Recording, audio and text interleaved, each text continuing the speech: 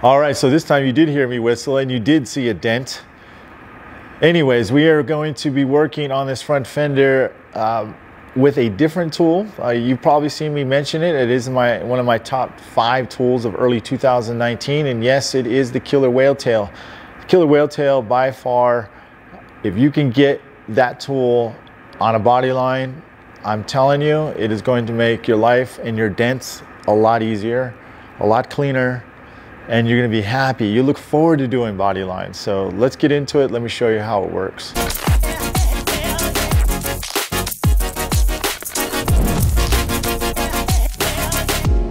Talk about this crown right here. So even though I can push with this, push with the what I'm referring to is this killer whale tail, right, like that.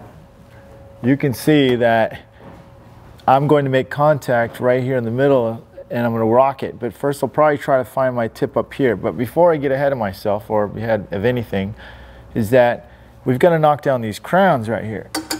And you have crowns right here, and you have crowns up here and over here. Well, we've got to release that tension so the metal flow can easily go back to the center. So when we're pushing the center, it wants to naturally go there without fighting.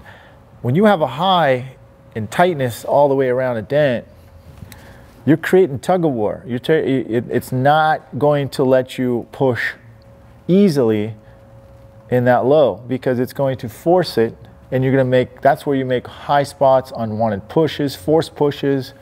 It gets really messy right off the bat.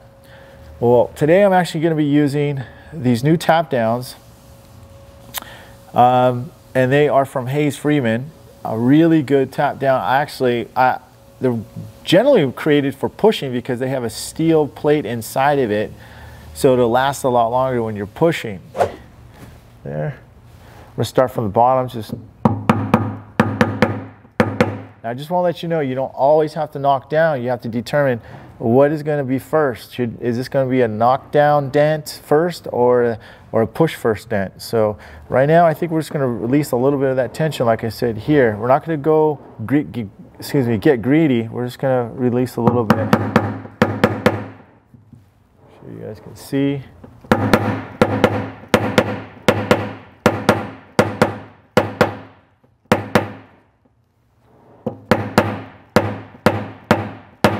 Really knocking down pretty dang good. And it does have a little bit.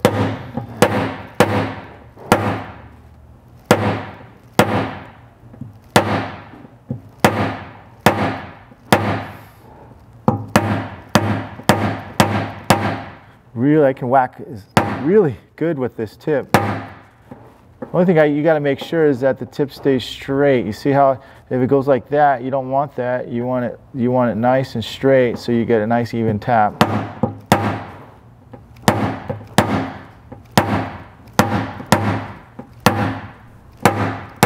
All right, before I go much closer or much further and in detail, I want to show you why you're tapping down. Let's fast forward this clip and let me show you how it looks ahead of time, how the metal flow actually works. Check this out.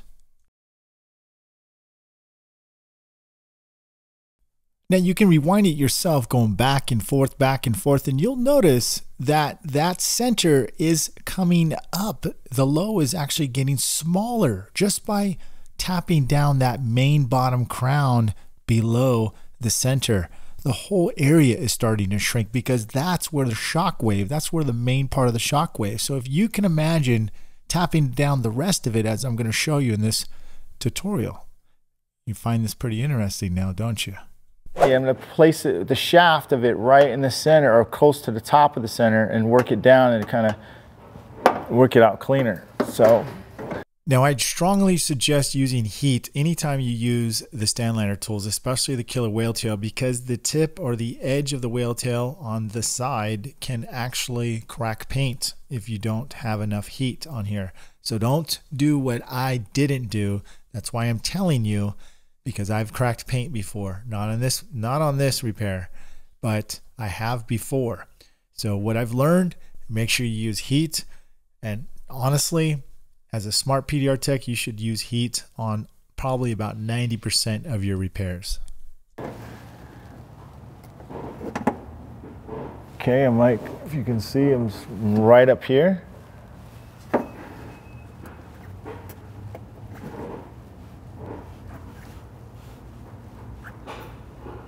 Putting a little pressure down on it, slightly rocking. One shot, I don't want to be in the shot here.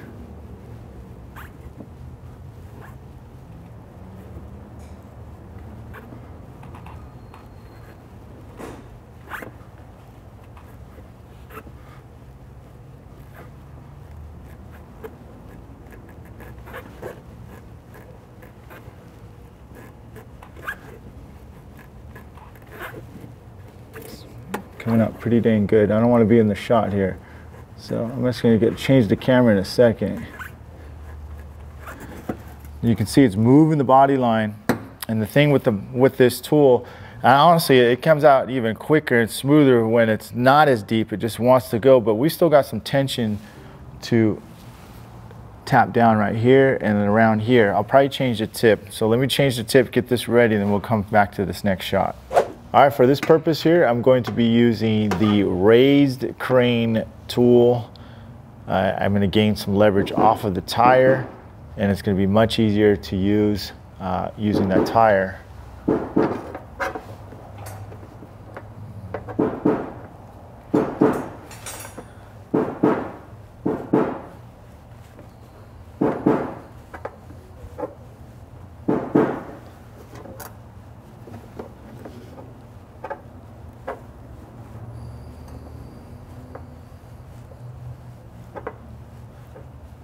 Oh, jeez. Gotta release some tension there.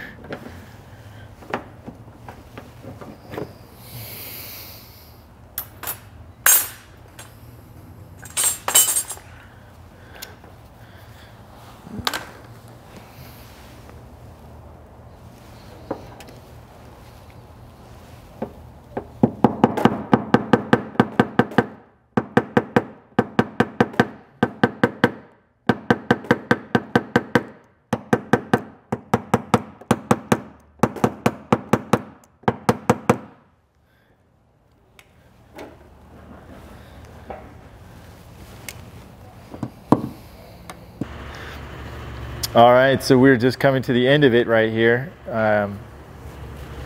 I've got just probably just a little bit of distortion. You see a little bit low here.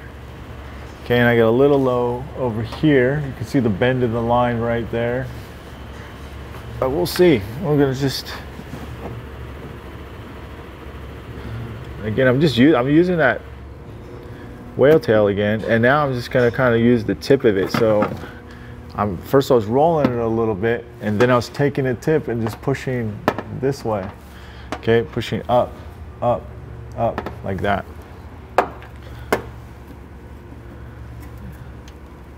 Rock it on the deeper parts.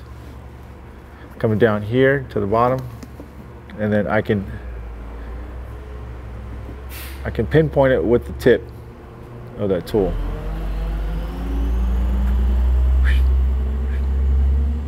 You can rock it from one side and then swing more aggressively to the edge of the tip.